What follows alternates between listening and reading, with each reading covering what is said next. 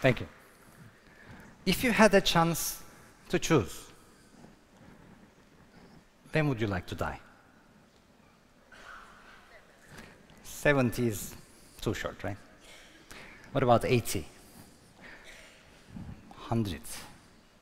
And what if I tell you that your last 12 years will be spent in pain and suffering? Would you still insist? I would. You know, if you imagine in early 1800s, the global life expectancy was around 30 years only. As of today, it is 76 years. Huge improvement. That's of course because antibiotics, vaccines, obviously, medical care. Unfortunately, this improvement in our lifespan did not translate itself into our health span. Our lives lived without disease is just 64 years, leaving us a good 12 years of pain and suffering, and then we die. Our decay seemed inevitable even centuries ago, but our ancestors never gave up fighting. Our cultures are full of heroes searching for the Grail, like the Knights Templar searching for the Grail for immortality, Spaniards searching for the Fountain of Youth in Latin America, elixir of life, vampires. They are all different sides of this story. We know, for example, Cleopatra was bathing in spoiled donkey milk. Clever. It works. And Greek gods here were consuming ambrosia, which kept them young and healthy. You might ask, where do I know all these stories? Well, actually, I listened to them from my father. My father was a professor of molecular biology and biophysics. Not related, right? But he was a visionary. He was one of his first kind who understood the importance of longevity, started learning about it, and then teaching it to his peers. He was a tall man, a bit of like a crazy scientist, like a long hair. And he was so passionate to keep human body young and healthy, he was taking 8 grams of vitamin C every day, and he played basketball until he was 76. I did obviously not choose his path of basic science, and I didn't know, actually, our path would just crisscross again and again. One day when I was younger, kind of like a young consultant, I was just checking the research papers, and I was suddenly stuck and struck by reading there are stem cells in fat. Now, stem cells are little magical cells which keep the capacity to turn into any different cell type of your body. If you need, they can turn into your blood cells. If you need, they can turn into your bone, muscle, whatever you want. There are 2 basic types of stem cells. Embryonic stem cells, which you harvest from embryos, obviously with legal problems, ethical problems, and anyway, we cannot use them. But the good news is, all of you have stem cells in your body, and we can harvest them. I can get your bone marrow and use those stem cells for only bone marrow-related diseases, or I can get fat, your fat, isolated stem cells, and use them for the rest, for your muscles, for your bones, for your cartilage. Now imagine I'm a plastic surgeon, I can get as much fat as I want. I can do liposuction, liters of fat. But to get the stem cells out of it was not my game. By chance, that night, we had a family dinner. This is true story, by the way. We went to my father's house, and in between small talks, I found the right time to ask him, hey, Dad, you know, there are stem cells in the fat. Just can we get them out? His answer was, yeah, why not? Let's talk about it on Monday. Obviously, next week we were in his labs. Yes, we did isolate the stem cells, and like today, actually, it's common practice to get your fat, isolate the stem cells, and use them for many different purposes. Let's take a look at what we can use and do with stem cells. This is, for example, a patient who had a wrong injection over the right-hand shoulder. What I did was take her fat, isolate the stem cells, and inject them into that soft tissue coverage. And you can see the improvement. This is 1.5 years afterwards. This is a Romberg syndrome, where half of the face just disappears. What we do there is like we again take a bit of the fat, isolate the stem cells, and inject them to the face and give the life back to this guy, actually. And of course, if I can combine these cutting-edge treatments with traditional techniques like a facelift, I can easily erase 15 years from somebody's face, externally, of course.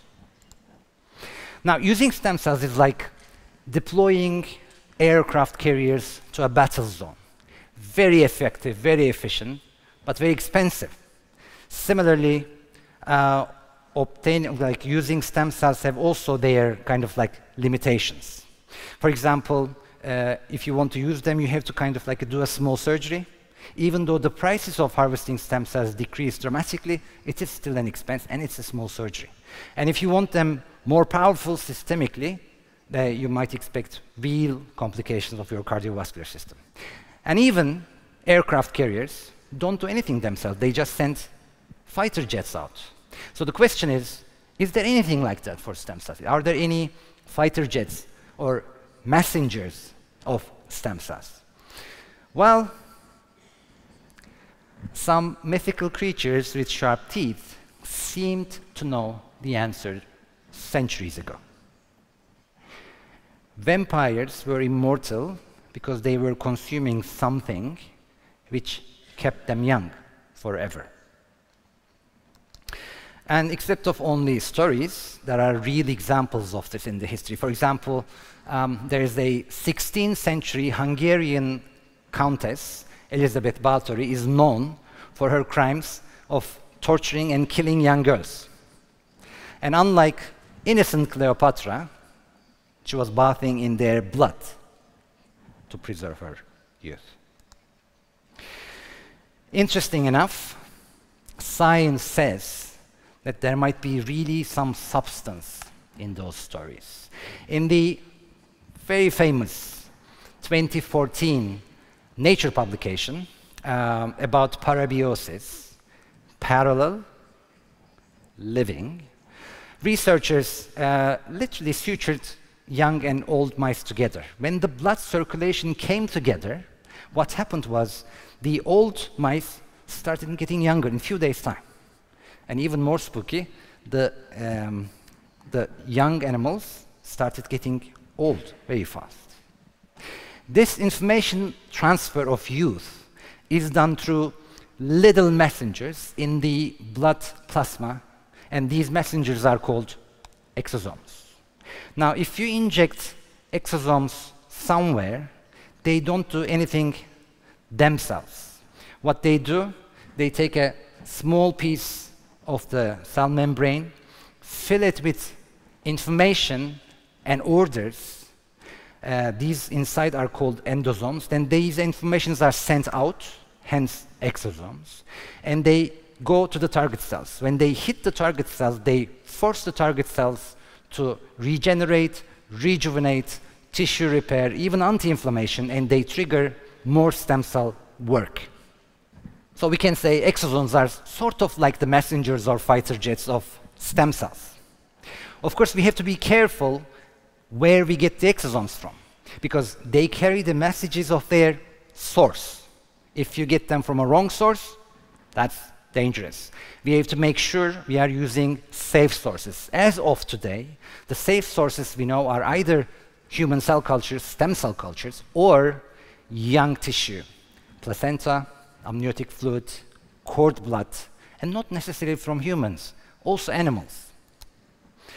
There's a huge research going on all around the world on exosomes, from cancer research to cancer diagnosis for cellular treatments. And in our own labs, we have also promising results by using hybridized animal origin cord blood exosomes, which is actually a waste material. So what we do, we hybridize them so we don't only use the useful information in the exosomes, but we can use them as cargo ships as well to carry the necessary supplements to whichever organ you want to send them. these are what you can do. This is a hand burn, and just a topical exosome cream, and 1 week after, you can see a significant healing without anything else. Sorry about the photo. This is a fingertip amputation. Now, the patient somehow didn't want to have surgery. Again, 3 weeks of exosomes literally closed the wound, totally regenerated the skin. This is not miracle, this is science, actually. And of course, you can use them for your face. Like this, the middle picture is like 1 week, 1 month, and the other one after 2 months of topical exosome usage. Exosomes are very important because it is very easy and way cheaper than stem cell treatments to produce them. Even more important, there is no rejection because they are so small they don't have name tags. So basically, you can get other people's exosomes, and even you can get animal exosomes for the same source. They keep the hope and capacity to democratize all regenerative treatments for all of us, for a much wider audience, and not tomorrow, actually today. The most important thing, though, is they keep the key for our internal aging. Now, traditionally, we thought we are wearing out like an old car. And science says that's not true. Basically, we know, for example, if you put some really old cell into a young cell culture, the old cell suddenly starts getting younger and younger and younger again. That means the genetic information of youth is there. It is largely intact.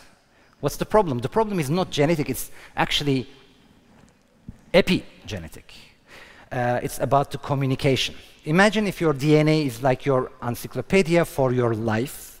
Your cells are using photocopies of that DNA, and in time, the photocopies are becoming unreadable. According to the new information theory of aging, our cells actually do not lose their inherent potential to stay young. That's very important. It's just the communication within the cell and in between the cell is getting dazzled.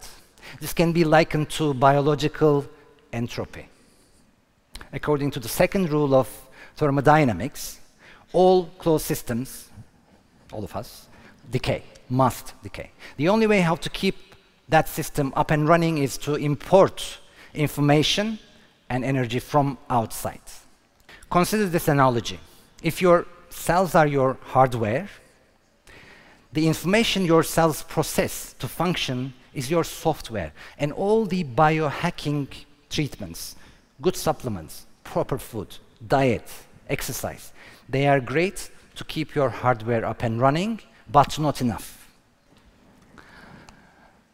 My father was a true believer of a future where we might beat disease and death.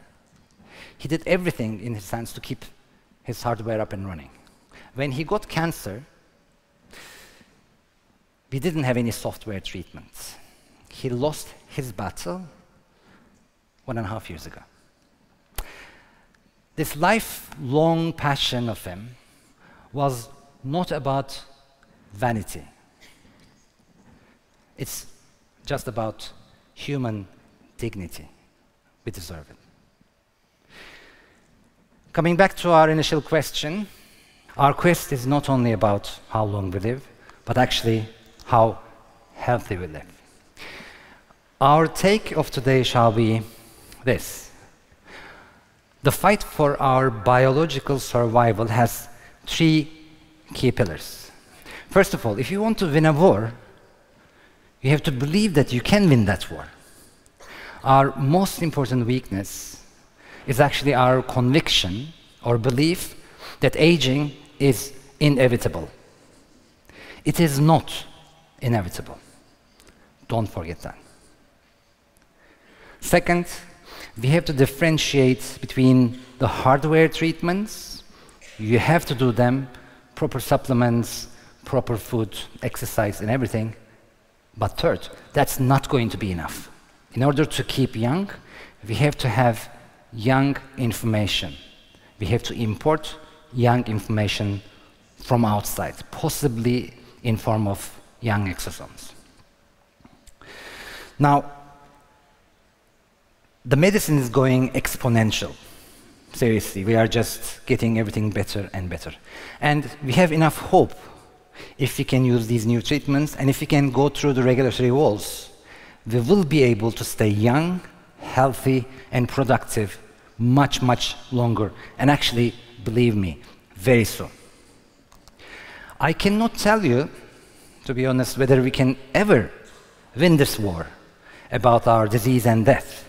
But I can tell you, with the new tools what we have in our hand today, at least we can fight a good fight. Thank you.